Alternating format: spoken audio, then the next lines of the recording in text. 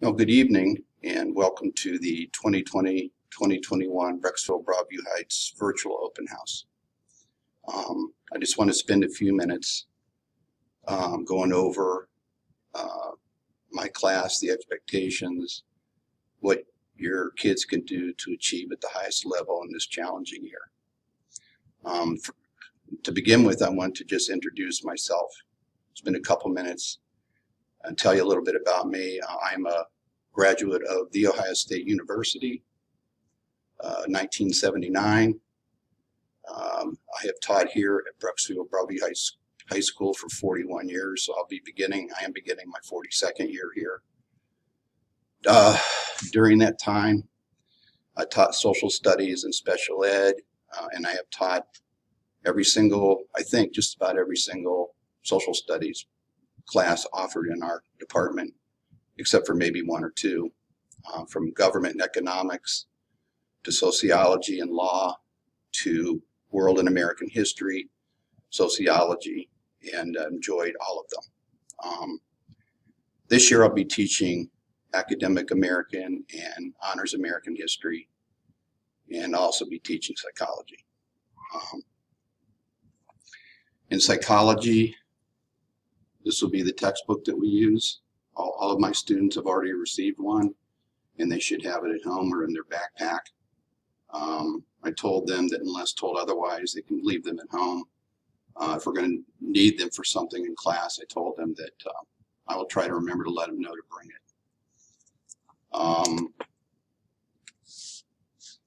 For American history, they'll be using this book. Again, I've already passed out all the books last week, and all of my students have them either at home or in their book bag. They should have them. Last week we went over the core syllabus, which explains all the expectations of the class. I told them it's on my Google Classroom, so I told all of my students to have you go over and look at it, and if there were any questions that you had or them that they could ask me in class, or you can contact me, and I'll give you my contact information in a minute. But you do have access to the course expectations on Google Classroom. All of my assignments will be on Google Classroom, including a weekly syllabus that details everything that we're going to be doing in class. So they're all on Google Classroom.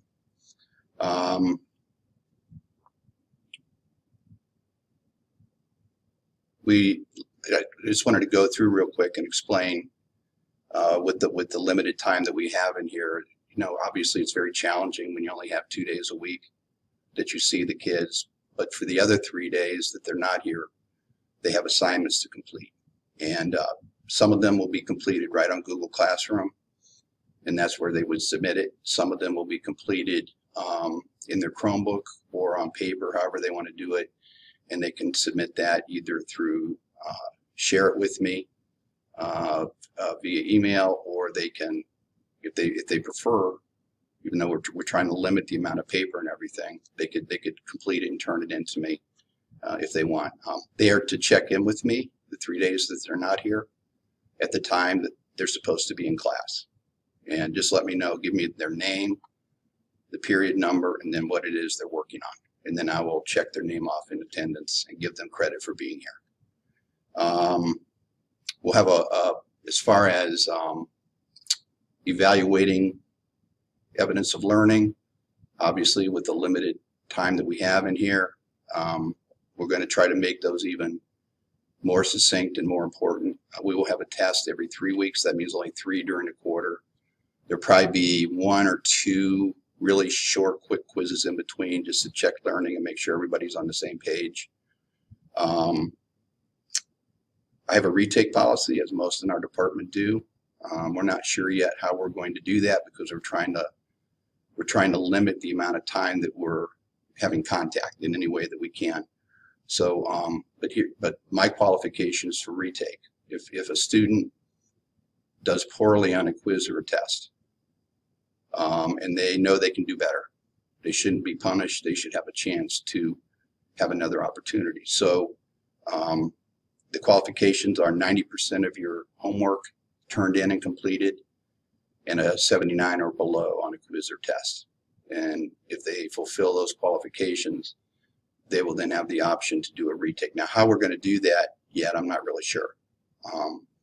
Hopefully by the time we get to the first test, we're trying to work out the logistics, because we're trying to cut back on the amount of time that we spend, for social distancing and protection. But I'll work something out so that any student who wants to retake a quiz or test that they know they could do better on, they'll get a chance to do that.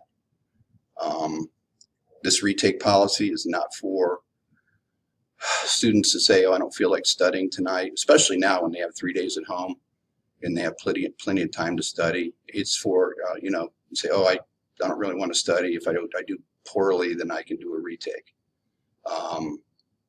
It's for students who are really excelling and are really trying hard and want to do well. They can sign up at the designated time. And again, I'm not sure when that will be, but I'll have that in a week or two. And then they can come in and do the retake. I just want to leave you tonight with one last comment, is that this is a team effort. It's me, it's your kids, it's you, it's the administrators, it's the counselors. And if there's ever a problem, ever a concern, something you want to contact and talk to me about, please feel free. You can call and leave a message at 440-740-4855, and that will be a message, and I'll get back to you within 24 hours to the best of my ability, or you can email me at smithd@bbhcsd.org. I look forward to working with all of you. If you have any questions at all, this is short. We were told to keep it with about 7 minutes. I'm there now. I know there's not a whole lot of information, but if you have any other questions, please feel free to email me, and I'll fill in any missing information I can. Thank you to everybody. I hope that this is a great school year. We're going to make the best of it, and everybody have a great evening.